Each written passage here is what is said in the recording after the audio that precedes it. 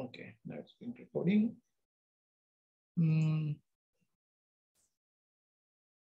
wants to present first? There are two. One is which was really deep last week.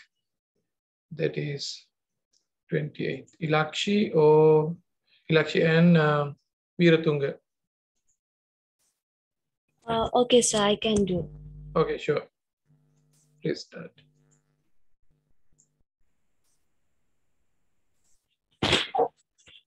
Wait a minute, I'll just give you the screen sharing facility.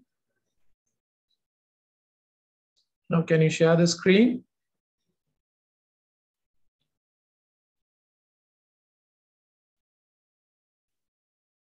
I have given it now. Yes.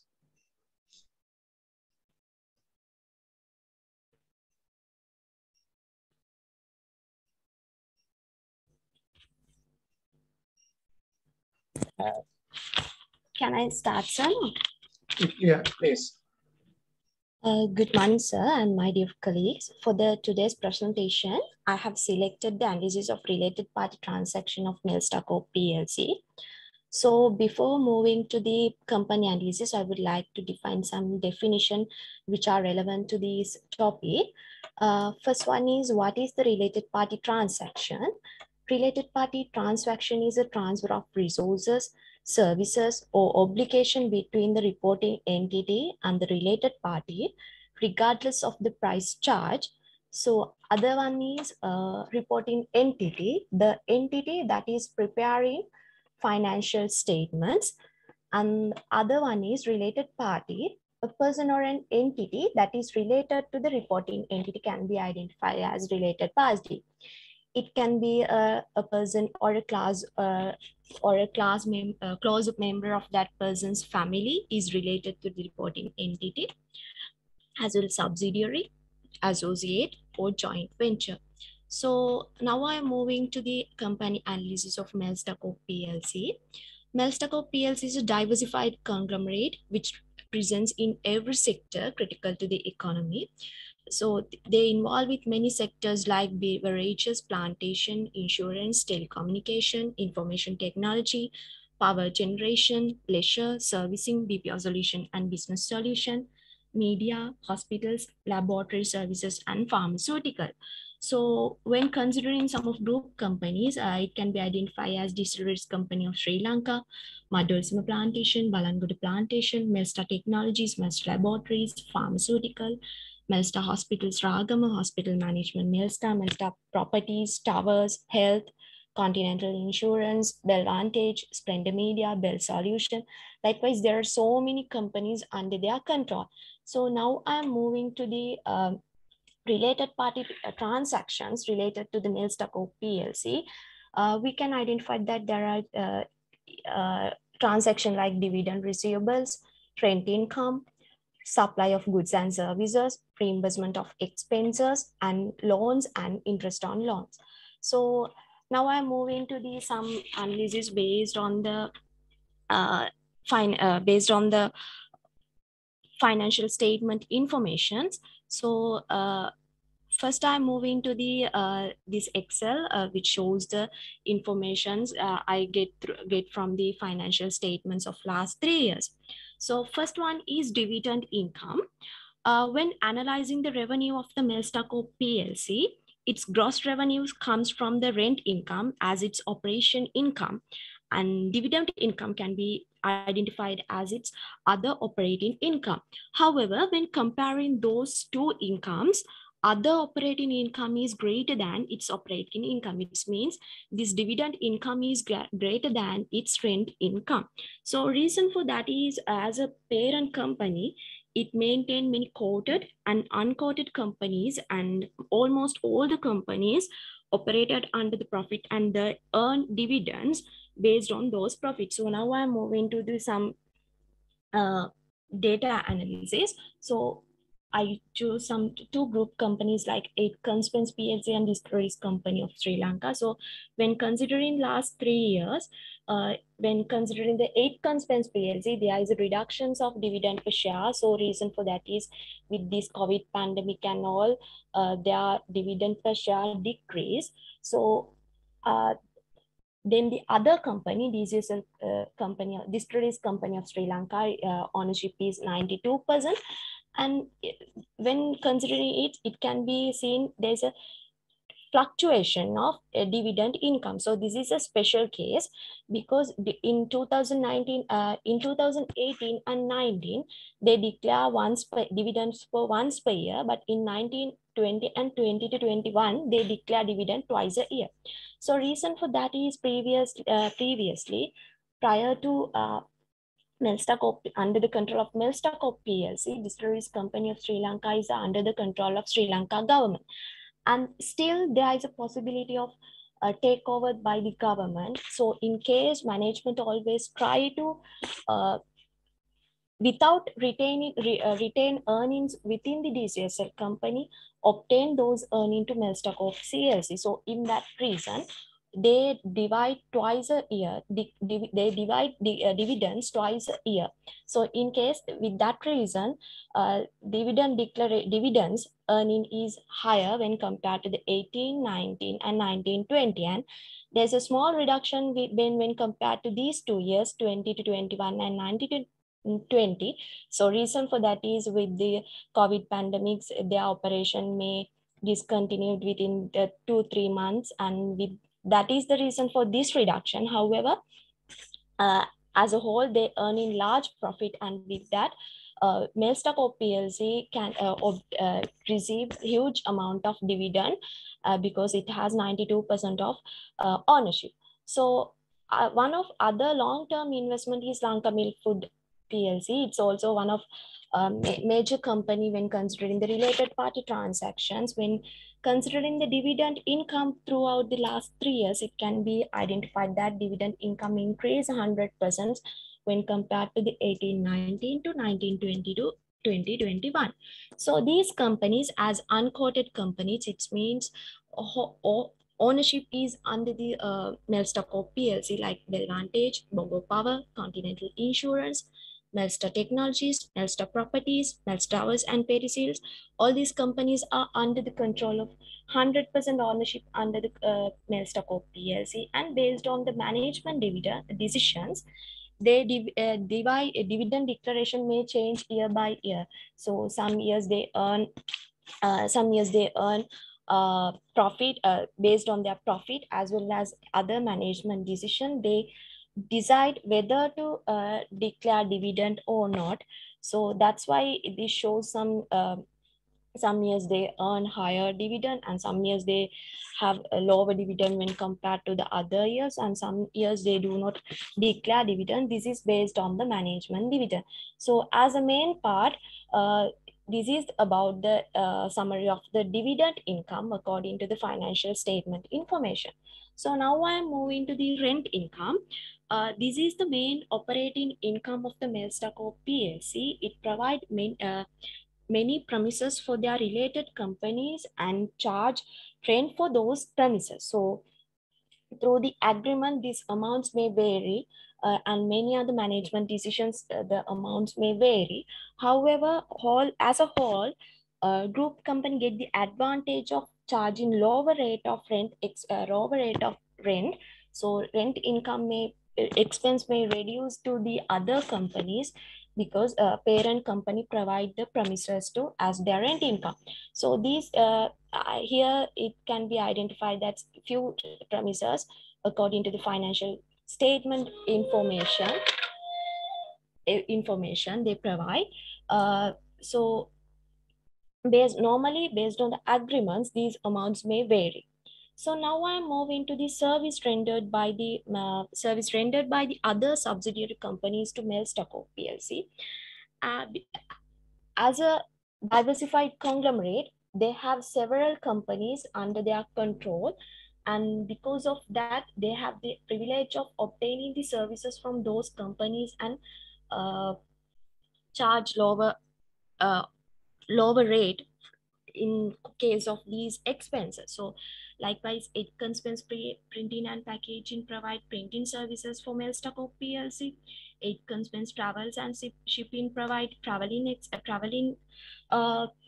for Mailstock PLC, and Formula World, Mailstar Logistics provide vehicles and vehicle repairs and all those things. And Mailstar Technologies and Bell Solutions, as IT related company, they provide software services and IT equipment.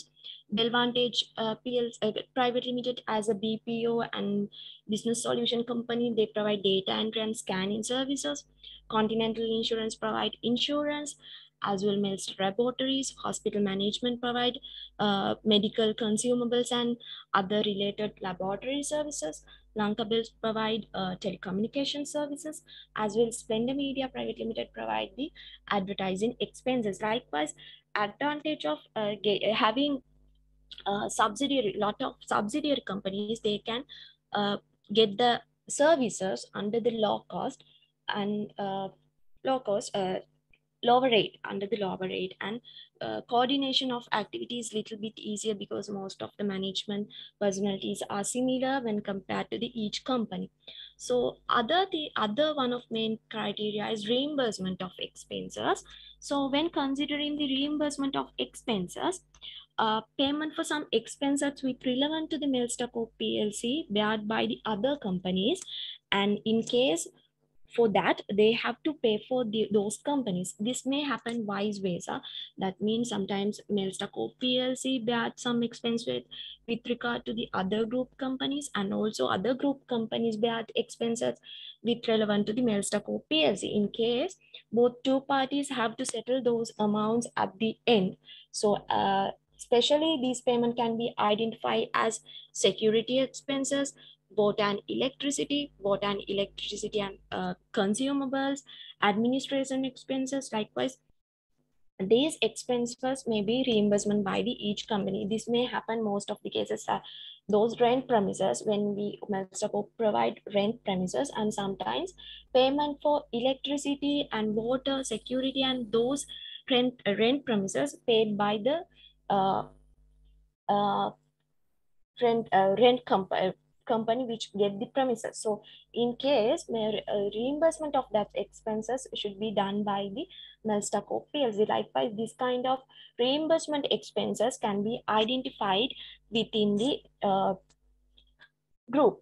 So other one of important part is loan and interest. So this loan and interest in here, it shows the loan granted and received by the Mailstock PLC. According to the company policy, Mailstock PLC entered into the other related companies based through the agreements based on their fund requirements. It can be short terms or long term fund requirement. Mailstock PLC provide the loan as well as receive the loan from the group companies. So interest charge for these loans may uh, based on monthly interest income based on the AWPLR plus 1 on average balance outstanding. So AWPLR means average weighted prime lending rate. It complied weekly by the Central Bank of Sri Lanka based on the information provided by the commercial bank regarding the lending rate. So this loan provided by the group companies is also one of advantage for the organization, because you know, they can get the loans under minimum rate and easily get the loans from group companies when compared to the getting loan from a bank or somewhere else. So other one is one of another main related party transaction is transaction with key management personnel. So key management personnel means persons who have authority and responsibility for planning, controlling, and directing the activities of the entity directly or indirectly, including many directors of that entity. So according to the financial statements, they shows that there is no any loan granted by the company to directors other than the short-term benefits. Short-term benefits means salaries, bonuses, insurance claims, and etc. So these information showed that uh, year by year there are some reduction, and these may vary because it's short-term benefits may change year by year. We cannot identify same scenario there is a up and downs fluctuations because these things relevant to the directors. So this is regard to the related party transaction, and this is on Mailstock of PLC. And thank you very much for listening to my presentation.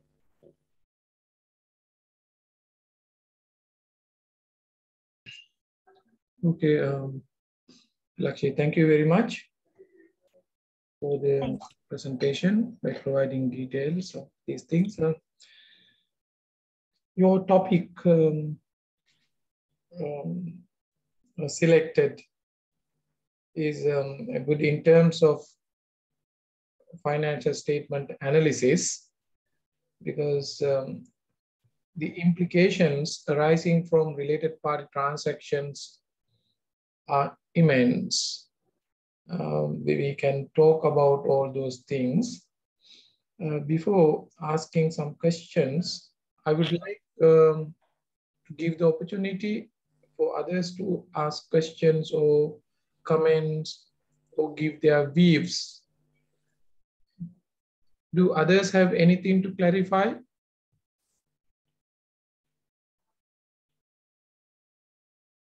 Hello? Yeah, it's your time now. So even at any time you can ask questions, but I would like to give you the opportunity to first ask questions.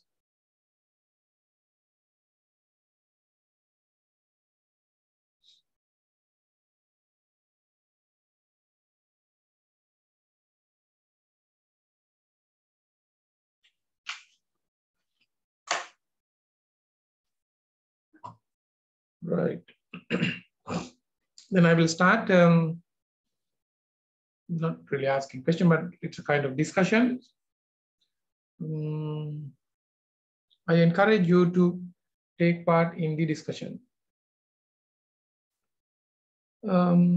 First thing, can you just explain why are related parties or related transactions? So you gave explanations about related party, definition, and the details of related parties. And it shows that there are many related parties. Why are related party transactions so important for the readers or the users of financial statement? Because here our subject is financial statement analysis, where we deal with information. Why are these information important for us? Yes, when considering the Mailstock PLC, if someone go through the P&L, as they can identify that their operating income may reduce when compared to the other operating income. It's one thing. So they can move to those notes and identify that they earn huge amount of other operating incomes through dividend income. So having idea about the related party transaction is important to readers to get the idea about whether these companies' ability to go through with the country situation, because then when compared to the Mailstock PLC, there is rent income is the main operating income. However, operating income is lower, but other operating income is when compared to the in higher amount. So in that way, go through the related party transaction information, they can identify that how the things go related with the other group companies, as this is a diversified conglomerate. When investing, most of the people consider about the other companies as well. So basically, when investing Mailstock PLC, most of the people consider about the distilleries company of Sri Lanka, because it's also one of the main profit turning company. Likewise, go through the related party transaction note, they can get a better idea about how the earnings come from and all.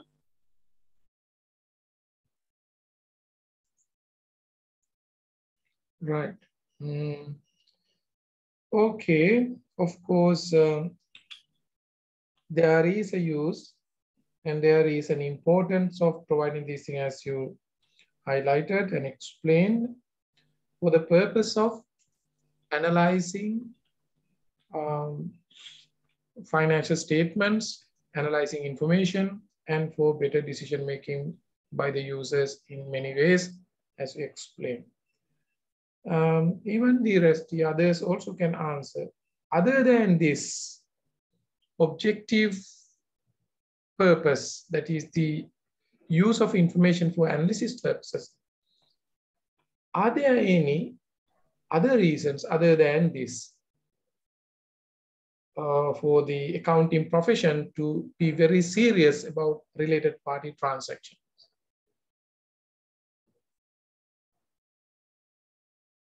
So you ask from the company end or readers end? From anyone's the perspective as a society, like because the companies are operating in a given economy in our society, like in other countries as well. Company is a legal person. Of course, legal person carries out transactions, and again, as you just explained, yes, so giving or providing all those details enable the readers and users of financial statements.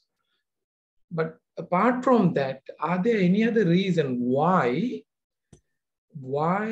have professionals, so accounting professional organizations such as CA Sri Lanka or accounting standard pronouncing bodies and other professional organizations, legal authorities, or who are in the field of finance or businesses should worry about related party transactions? Are there any other reasons other than that? So is that the sole purpose of providing information to take better decisions? Or are there, in a way, finally it's connected to decision making, of course. Are there any other specific reasons other than giving more details about these related parties? Yes, so sometimes that through the related party transaction, we can identify the nature of the relationship entities involved with some description. I mean, sometimes which are not relevant to the amounts, no amounts with related to the financial statements, but the nature of the relationship may affect to the financial statements. Sometimes when change in the nature of a subsidiary company may impact to the mother company. Likewise, it's also can be identified as a basic thing for having knowledge about a related party transaction. Mm-hmm. Okay.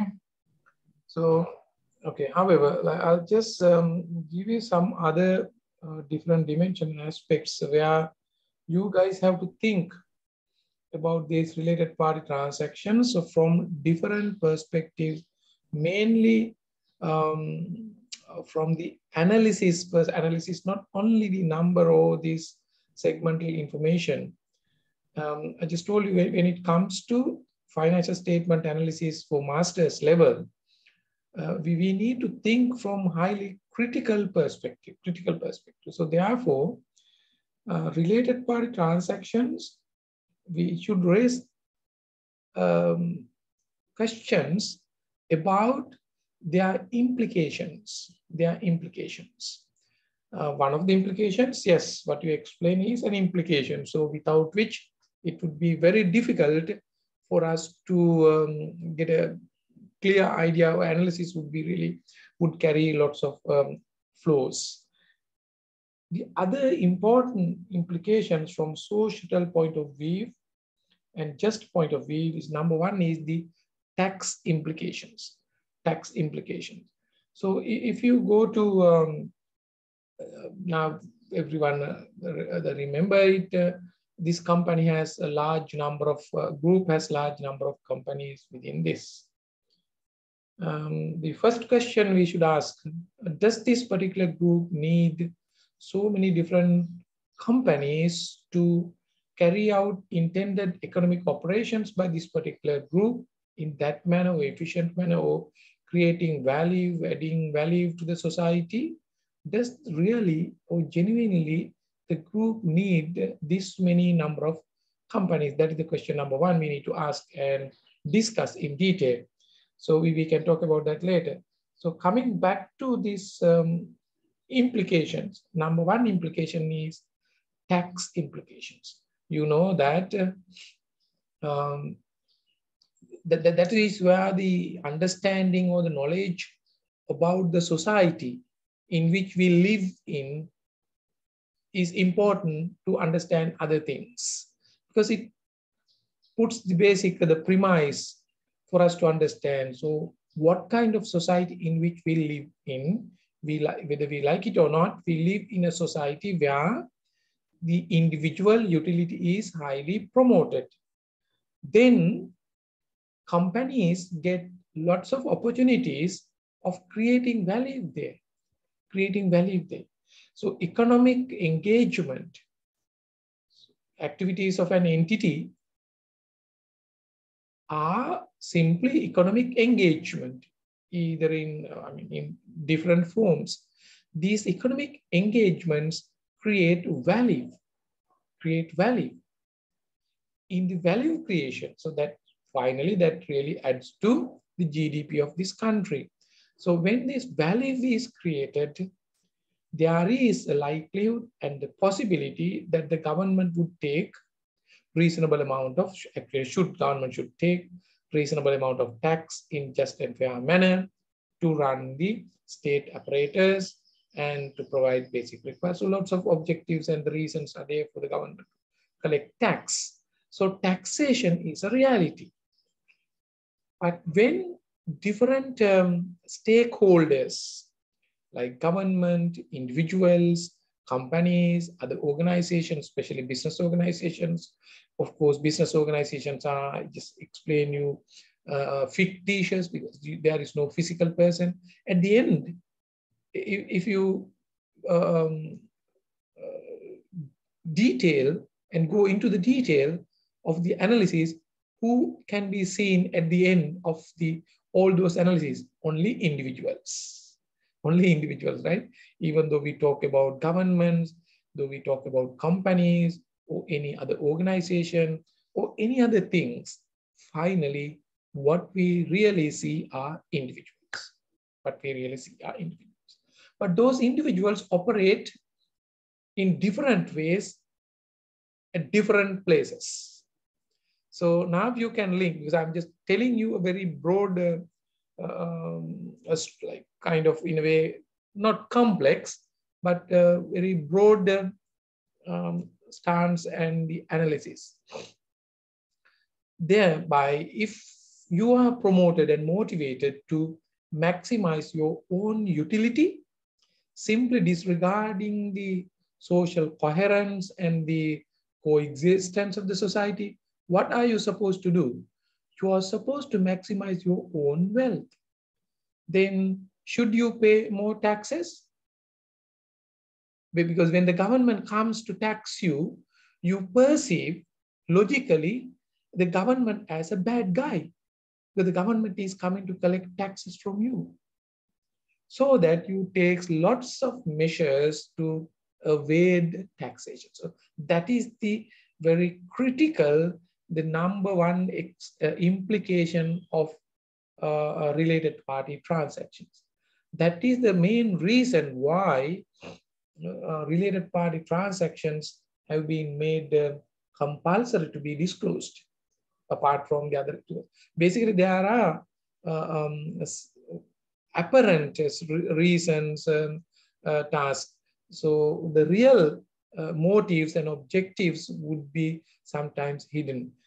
Sometimes, even though that's they do not come on to the discussion platform, there is a possibility that simply these kind of things would slide away from the main discussion.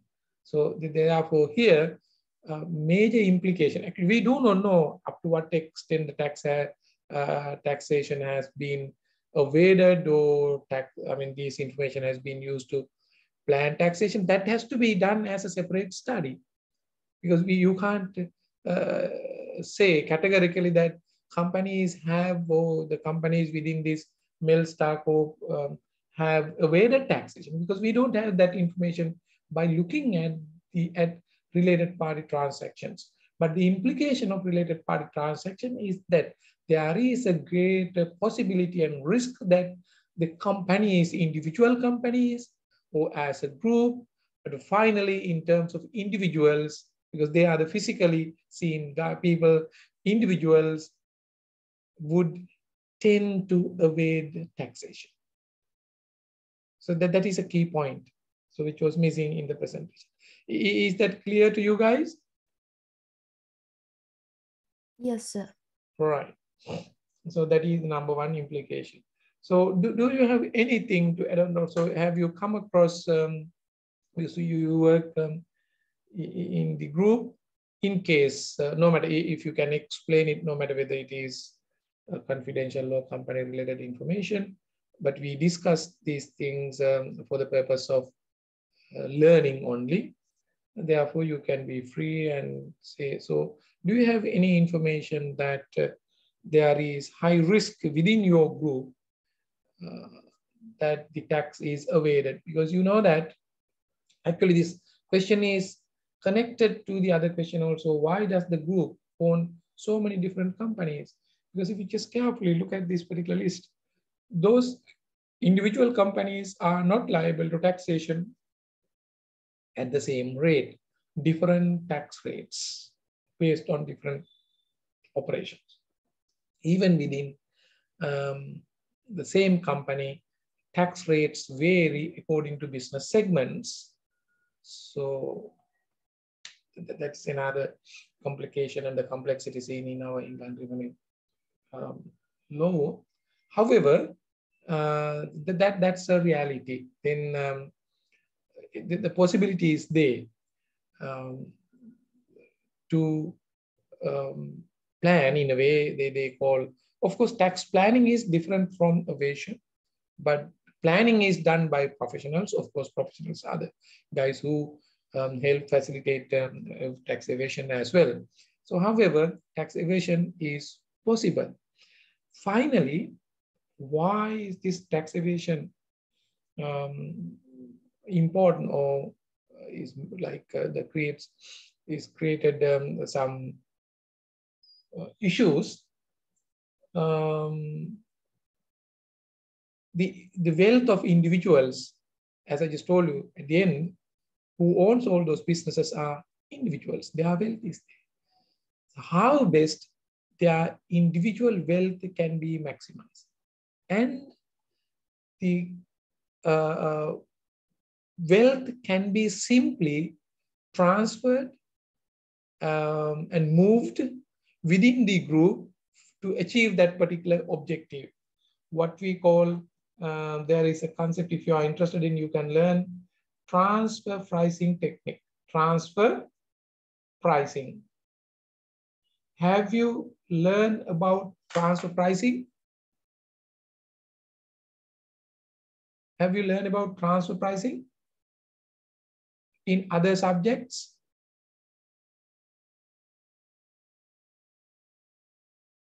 Yes or no?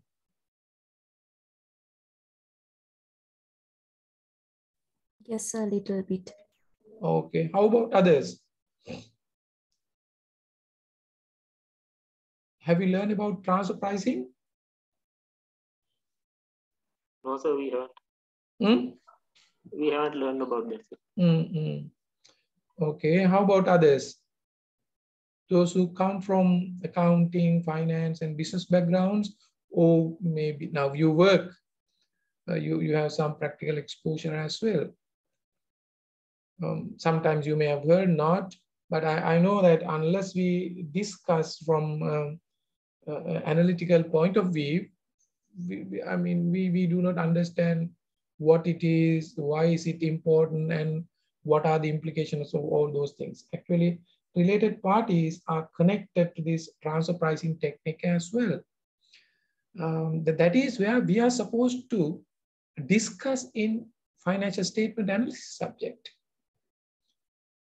Transfer pricing can be seen in on two platforms. Number one is within different sections of an organization.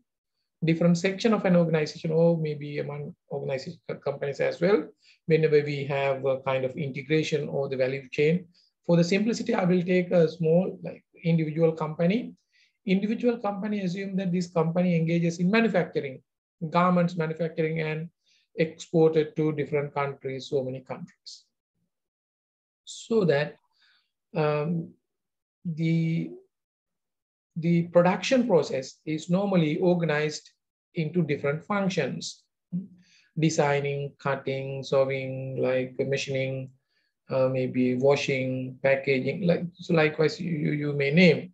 There would be so many different functions, tasks, so that those tasks are managed through different sections, managers, and their performance would be measured based on the value created by that particular function.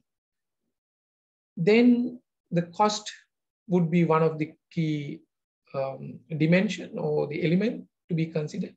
But how are you going to, in case some benefits or any allowances or any other financial rewards are required to be given, you need to measure the performance of each section, functions, or profitability centers. So you may name. So there are so many different ways of organizing things within an entity. However, whenever you have this kind of functional operations, there is a likelihood that each function would try to get more value or report more value within its functional area. Why? They want to show high performance. But if you create more value at the expense of other units, and when the performance of other units are measured, other parties would be deprived. As a result, see, this transfer pricing has been introduced. We better price the products when they move within the organization from one section to the other, or from one responsibility center to the other. We better use a particular pricing technique. That is not the price to be quoted to outside organization. I mean, ultimate customer or outside organization. Within the entity, among different sections, you need to price your product, your value addition in such a manner which is agreeable, would be democratic. Likewise, you have to think of. So there is no harm of doing this thing. If your managers are capable of doing it in a very democratic manner, just manner, of course, you can expect high productivity. If you can't do this thing, even within organization, lots of problems can create, whereby some sections may dominate others, and lots of benefits would be given to selected sections at the expense of others. Likewise, lots of management issues may also be created. That is something else. I just explain you about that part of the related part, transfer pricing for your knowledge. You better learn it. So being managers, you must have a very good idea about this transfer pricing technique at managerial level. The second operative level is the critical one, questionable one, when this technique is used to evade taxation by companies. Because now companies operate in different jurisdictions in a globalized economy, so throughout the world. So whereby the tax rates are different from one jurisdiction to another jurisdictions, like in the case of different segments. Even so, when different segments are taxed at different rates, again, this transfer pricing would be used as a technique to evade taxation. When different tax rates are there or applicable at different jurisdictions, organizations tend to do this thing. transfer pricing. So where they try to accumulate, amass huge wealth and profits in jurisdictions or countries where low taxation or where their ultimate shareholder owner lives. They transfer it, right? Tax purposes and wealth amassing purposes. By using famous under-invoicing and over-invoicing techniques, you better search for these two things, how companies use these transfer pricing techniques through under-invoicing and over-invoicing. So that is a related party transaction. It has become a common practice. So that is where we should openly discuss. Sometimes governments may take steps to manage it. Sometimes governments may support them and take some benefits, so underhand benefits in terms of commission, bribes, or any other things. So Sri Lanka is a paradise for this transfer pricing technique for between companies. That is the reason why if someone is interested in doing a research, you better take all the BOI companies which exports goods or services to, export goods or services under BOI Act or within those legislations or whatever. If you do a careful analysis, especially the garment industry, I do not know the situation about the IT industry and I do not have information. I just want to collect some information about those companies as well. But I have some information about these garment factories. The garment factories, if you do a careful analysis, all those garment factories are running at a loss all the time, running at a loss. Or there is no profit or loss. Over 30 years, 40 years, more than 25 years. It's a miracle for a company to survive where there is no adequate profit. How do they survive? Actually, it is not that they do not earn profits. They earn profits. All the profits are transferred to their favorable destinies through these transfer pricing techniques, whereby both overpricing and underpricing of invoicing is used. It's very public secret, right? I don't know whether you guys have exposure to this. Better think of, this is the learning, okay? So that could be the reason why not even the last budget, even the budget before last, there is a discussion. Maybe just before the budget, there was a discussion about the new rules and regulation about transfer pricing. So how could the government detect these things and collect more taxation? I haven't gone through it. You better study what proposals have been made by the government about new transfer pricing techniques and tax on transfer pricing. That is that. Excuse me. Yeah. So in our company, sometimes what's that company? Printcare. Sorry? Printcare. Okay. So they moved inventory or spare part to the others company with adding 5% of value. Mm-hmm. So is it like that? Yeah, in a way, like, so maybe a normal percentage, that is what, without checking the rates and why is it added and all those things we can't say.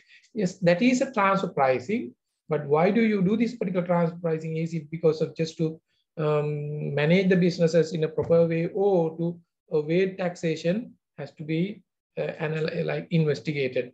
By simply looking at this, we can't say. So is it added on, like, where does it transfer goods? Printcare, who owns this Printcare? So there are 7 subsidiary companies in Printcare. Oh, within so Printcare, there are subsidiaries, okay. Yeah. So and who owns Printcare? Who owns Printcare? So there is a lot of shareholders. So are they foreigners or local? I don't have any idea. Both. There are both, sir. Who are the significant shareholders? Foreign? Is there a significant foreign stake? Not Sri Lanka. All are Sri Lankan? A lot of are Sri Lanka. Sorry? A lot of people are Sri Lankans. That means a significant amount is held by Sri Lankan. Then the related party transaction or the transfer pricing may be used to transfer wealth and value to ultimate company. In this case, it looks like ultimate company is Primcare. So then through Primcare, the shareholders would be benefited. So that is where you need to do the analysis. Again, you can link this idea to another analysis that is called shareholder analysis. If you do a very good shareholder analysis, we can find it. If someone is interested in, you can do this shareholder analysis in Sri Lanka, but it should be very objective one to bring about this. Right. Any other thing that you want to ask about this related party, implication of this thing in relation to taxation? So why the government charge different kind of taxes for the industry? Okay.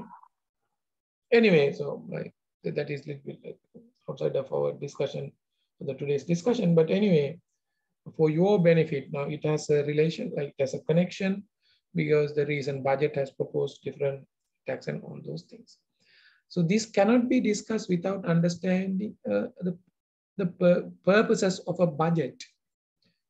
Government budget, the purpose of a government, government budget has many purposes. Among them is to stabilize the economy, and promote economic growth while ensuring the fair income distribution. Being the main state apparatus, the government needs to have some revenue. From where does it get it? Mainly from taxation. When the government taxes on persons, we know that the wealth especially in this kind of society, in any society, so wealth is accumulated or income is accumulated in individuals at different rates. So that one of the fundamental and the very basic, what we call fundamental principles of taxation is to do it in a just and fair manner. So they look at individuals and corporations. So individuals' earning, of course, vary at the end, where you can tax high amounts on individuals, those who earn high amounts, individuals. I'm referring to individuals. That's fair. That is income taxation. Even for that, so that is why so different rates can be introduced. That is what we call progressive tax rates. Higher the income, higher the rate. Smaller the income, lower the rate, likewise. In some countries, you may not believe, when you reach certain level of your individual earnings, government takes more than 50%, sometimes 70, 80%, just to simply discourage individuals to go in the race of income or income amazing actions. Why? That is so dangerous for the mankind, because you always keep on, like you are engaged in earning.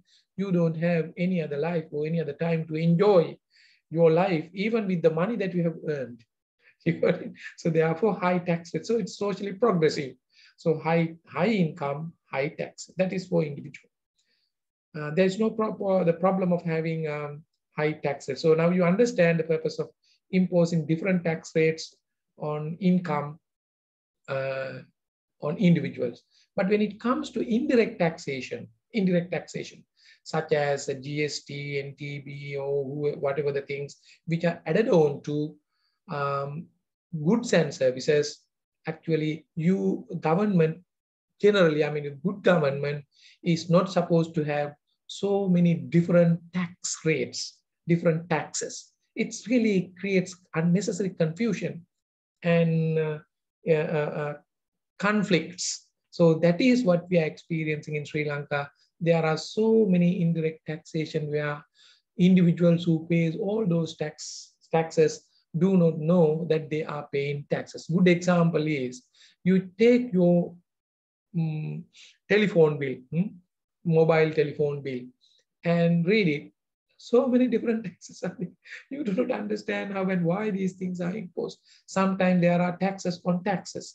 So those things are totally against the basic principles of taxation. So that is bad governance.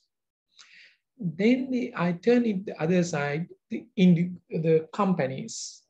Companies also are taxed directly and indirectly, even when it comes to indirect taxation, no matter whether it is individuals who are like corporations, goods and services should be taxed with a selected number of, the taxes, and should not be many. It should be 1 or 2. Then that is very simple.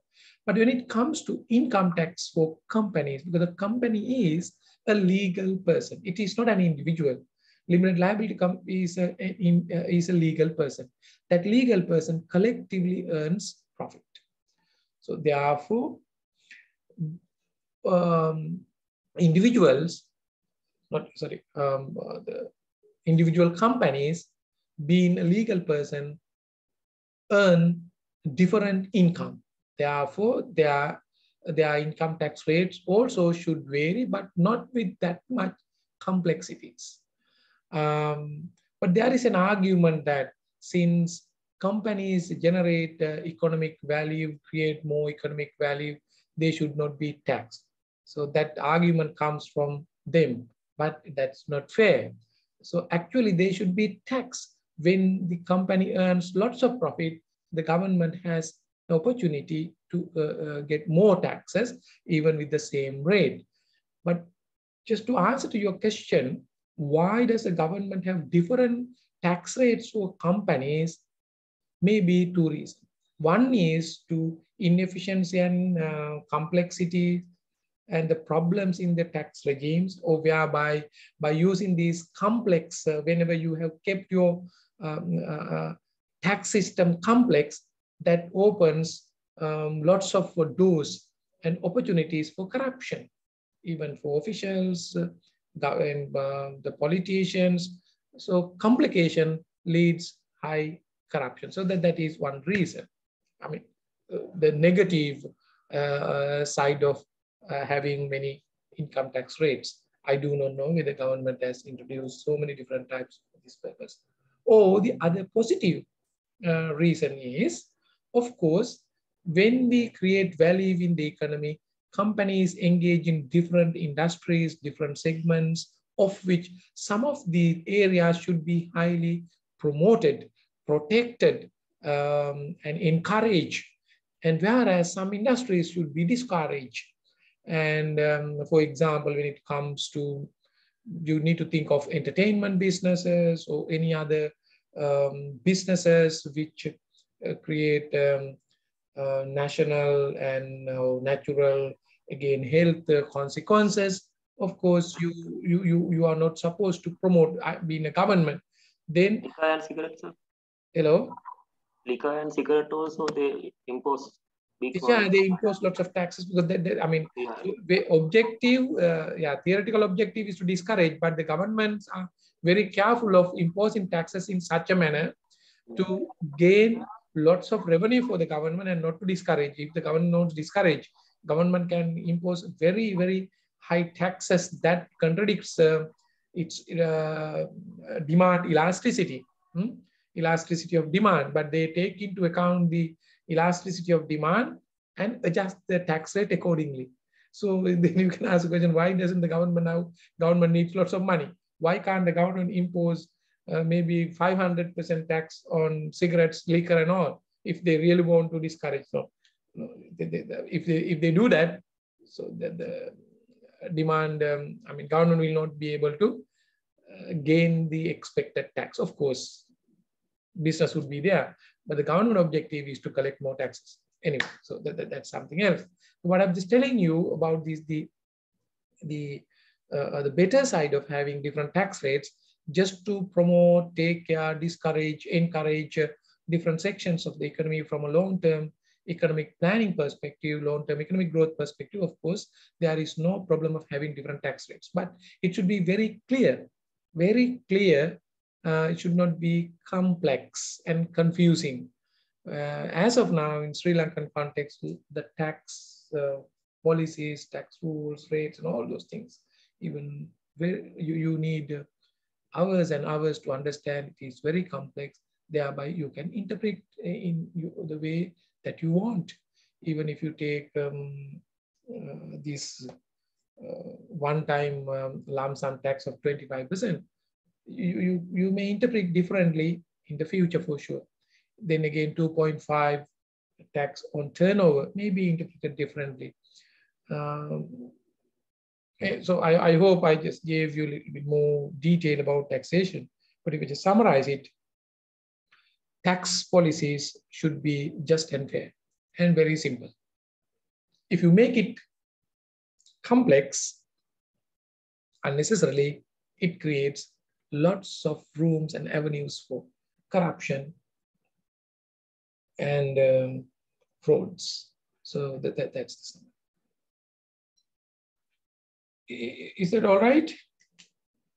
Yes, sir. Okay. Now the other implication, important one that Ilakshi just missed, actually that's connected to this tax implication, through that wealth transfer is the other implication. Wealth transfer. Wealth is created in individual companies. Individual companies are owned by who? Individuals and corporations. You got it? I think I have already explained enough the concept. I mean, the structure of a limited liability company. Limited liability company is a legal person like you and me without having a physical substance. But that is a fictitious, since there is no physical substance, ultimate benefits or whatever the resources, wealth generated within the company is entitled by individual shareholders. So within huge group structure, who are the ultimate shareholders? That is what Ilakshi, yeah, do you have any idea about the ultimate shareholders of this group? Who are the ultimate shareholders?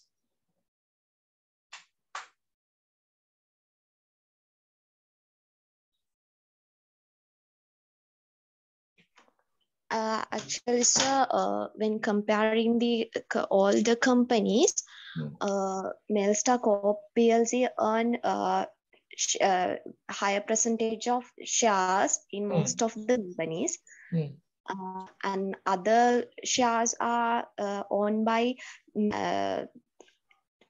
chairman and personally chairman and some other personal people. Right.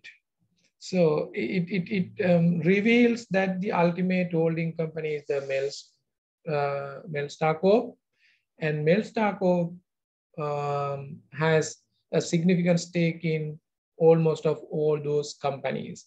So therefore, the wealth, ultimate wealth, is tied up in Melstar Corp. But if you just look at the even other individual companies and the Melstar Corp, if you just go down to, or if you investigate to find out who really, which individuals own Melstar Corp and other companies, you need to go to the largest shareholder list. If it's a public quoted company, you can access to that list. But if it's a private company, you can't access to this unless you get the permission from the company's registrar to get it. So that's why if someone wants to do a research, so this is a highly plausible research. It has an immense economic value, political value, social value. For your understanding, I'll show you how these things are simply hidden in financial statements. Look at this. Where is it?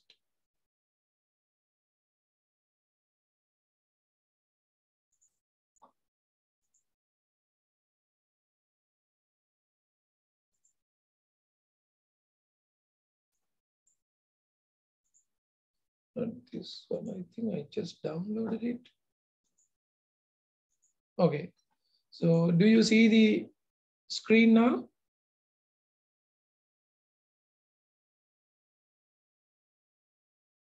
Hello? Do you see my screen? Yes, sir. Okay. So this is the latest interim financial statements of Melstar Corp as of 30th September 2021, the last quarterly financial statements. And the list of the largest 20 shareholders, in fact, the 25 shareholders have been given. If you read out the list, first one, right, who owns 43%, almost 43%, is a limited liability company, another fictitious entity, right? And second one, Lanka Milk Foods, that is also a company. 42 plus 13, 55%, right? Already 55% is owned by two companies. If you want to identify who owns these two companies, you need to find out the shareholders, individuals. My argument is, to great extent, these ultimate shareholders, individual shareholders, would be handful, very few, 2, 3, not many. So maybe the same shareholder holds shares in Milk Foods and Milford Exports and likewise. So it's a challenge for you if you want to do a very good research. Actually, I have just contemplated of doing a research, but due to busy schedule and my other engagement, social and political engagement, now I have been constrained to do this. So now you can understand. Just go again in terms of individuals. One Yasin, right? 12%. Then again, another fund. So we do not know the individuals, would be one, five, or several individuals. Again, Yasin, and Yasin, right? And here, Hari Jayawardena. So as an individual, Hari Jayawardena owns how much? 1.2%. What is your impression, reaction to this? Basically, many have heard about Hari Jayawardena. So he is a business goon and he has lots of influences and he owns lots of business. Oh, if you read this, you may want, oh, he owns only 1.2%. So innocent person, like, he gets only 1.2% of all those benefits and he doesn't have big say in the company. So but that's not the reality. So as an individual shareholder in the list, he owns only this. But if you check Lanka Milk Foods and Milford Exports, of course, again, this Yasin family and Jayawardena are likely to be the major shareholders. This is some way of not deceiving, but giving you misleading information. It's your task and responsibility to go to the ultimate analysis. If you do not do the analysis in such a manner, you would be deceived by yourself. You come to a different conclusion. And this one, and again, there is a private limited.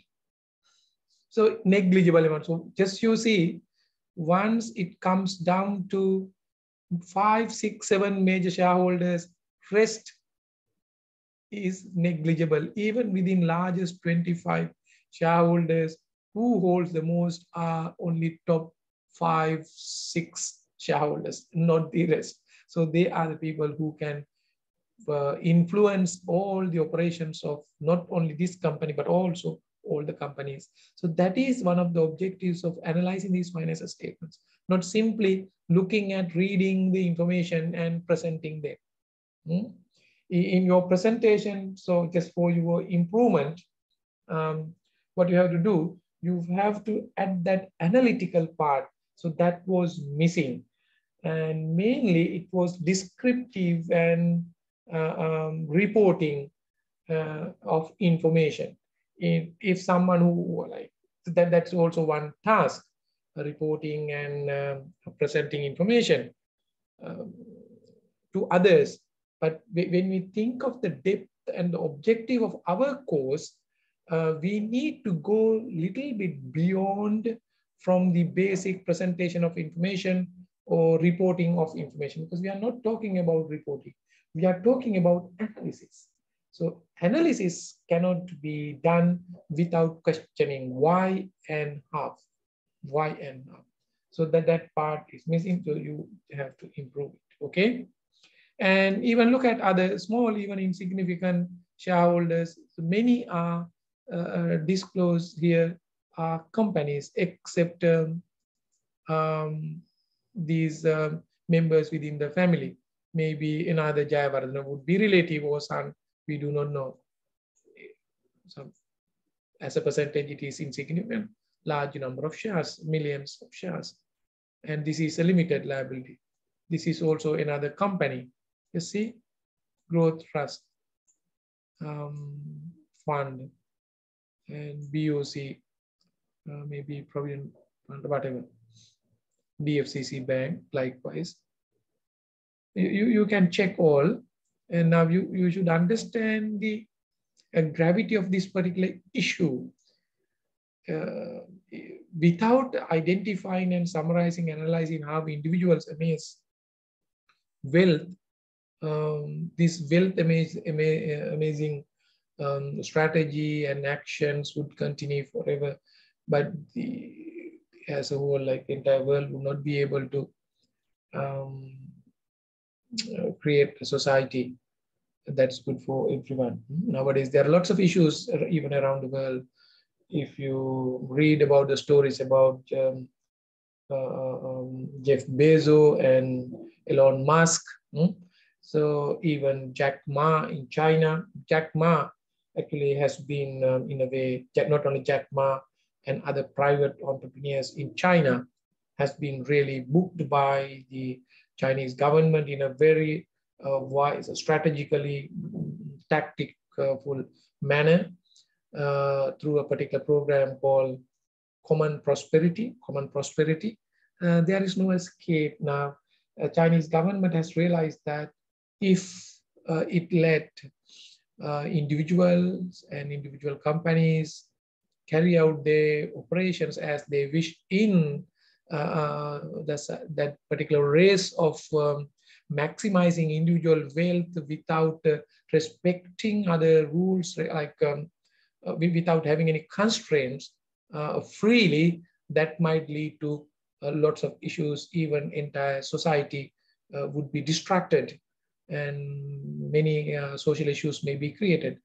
In a way, no matter whether we like the political system that China has or not, any criticism about kind of dictatorship type political regime is there, but rightly, it has identified it and arrested this particular issue with this the program called Common Prosperity. You better read that if you really want to learn.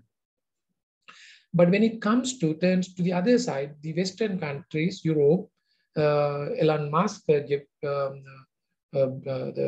Bezos, and other billionaires, wealthy people, maybe 10, 50, 100. So they try maximize their wealth. Even there is no limit. So now number one, the richest person in the world is the Elon Musk. He has maybe 200 billions of US dollars. He is in a project of traveling to Mars. But the government, US government, is also trying to take some wealth from him. But he has opposed, saying that no, let me do these things. I will do research that and this, that's good for mankind. So many arguments, debates can be seen in Western countries as well, right? However, some institutions, some organizations, mainly not individuals, organizations, institutions, including political parties, social organizations, movements around the world now at least have realized that the policy of allowing individuals to maximize their own wealth without having any limitations would create so many problems to the society in the near future that may end with another world war or any disaster or social calamity or wars between countries we do not know that may lead. So as a result, kind of resistance has proposed that wealthy people should contribute more and to address these economic problems, whereby recently concluded G20 summit, passed a resolution unanimously saying that no company should be allowed in this world to have tax benefits enjoyment less than 14%. So in a way, they imposed a minimum tax threshold, tax percentage of 14% to all those companies operate in different continents, especially this is applicable for multinational companies. So where they enjoy double tax treaties, benefits, and all those things. So that's interesting to read about this G20 proposal about the global minimum tax rate of 14%. So that is how you can learn more. But I'm just telling you, as far as this financial statement subject is concerned, of course, you need not to be worried about all those things, and so you can. But like being a responsible citizen in this world, I think it's always better to be in touch with what's happening in at least main social and political and economic spheres.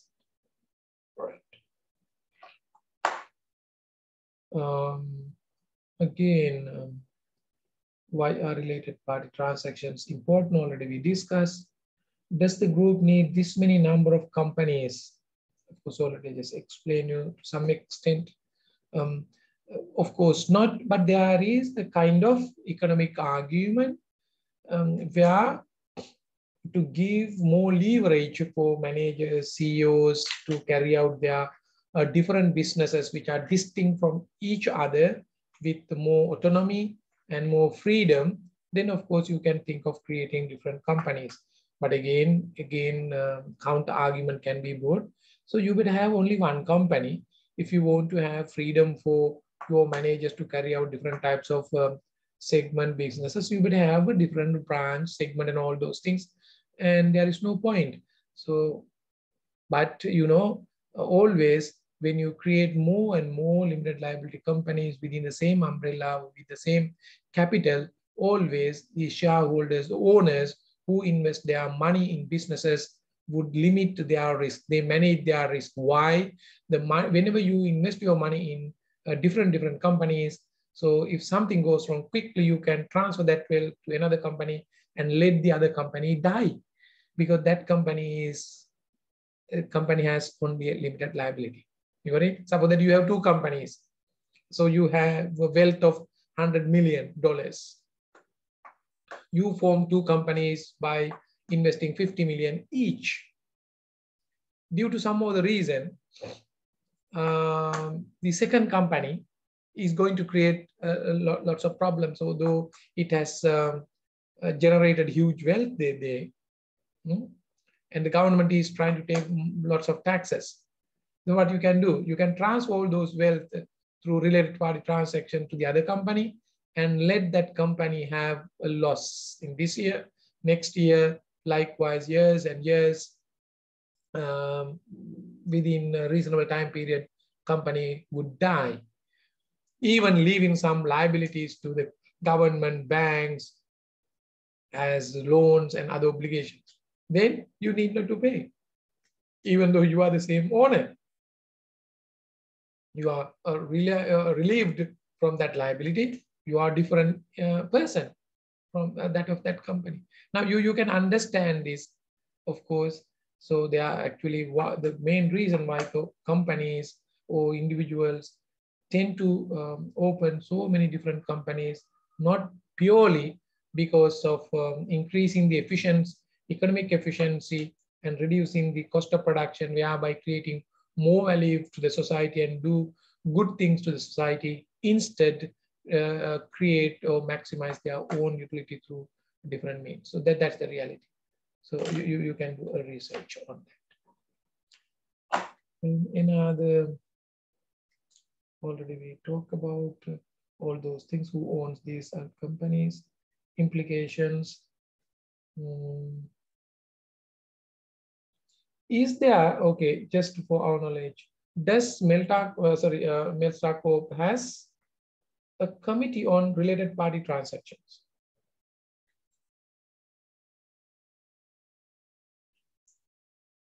Hello?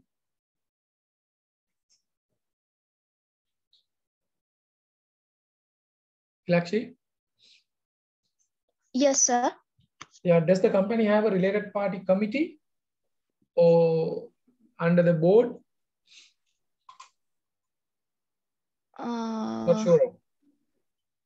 Even I didn't. Yes, sir. Yeah. Yeah, you better check. Does it have, or you do not have, you do not know? No, sir. Have. Okay. So then if it has a related party transaction committee, or committee on related party transaction, so it's the sole responsibility of that particular committee to give, of course, these committees can be influenced. That now you can understand that this kind of committee should comprise of, I mean, purely independent directors. I think that that's the case. You better check if you have the names of the directors and status of the directors. You better check whether they are independent and non-executive directors. If they are not independent, of course, there is no point of having a related party transaction committee. Why? That committee can always interpret the related party transaction in such a manner, in the rosy manner, saying that no, it does not harm anybody. So one of the major tasks of this committee is to analyze these related party transactions and give their comments and observations about these related party transaction, mainly in these lines. Number one is to mention whether these related party transactions have taken place in an arm's length mode, whether those transactions are arm's length transactions. That means they have taken place on commercial terms and conditions, normal commercial terms and conditions. If that's the case, so likelihood of transferring wealth from one company to another is less. So now you can understand the importance of having a related party transaction committee as a part of good governance, good corporate governance. So if they are bribed or influenced, then that's so in Sri Lanka, you may have so many apparatus, institutions, apparently with the flavor of independence, but they are not really independent. They also become part and parcel of this like black culprit, like highly corrupt networks. So anyway, I just told you this information to understand. So it's the responsibility of this particular committee. So therefore, in your analysis, you could have gone and analyzed and just told us, so I mean, how and under what conditions the committee has explained us whether they are arm's length, whether they have taken place on commercial terms and conditions. Then what else? Another important area is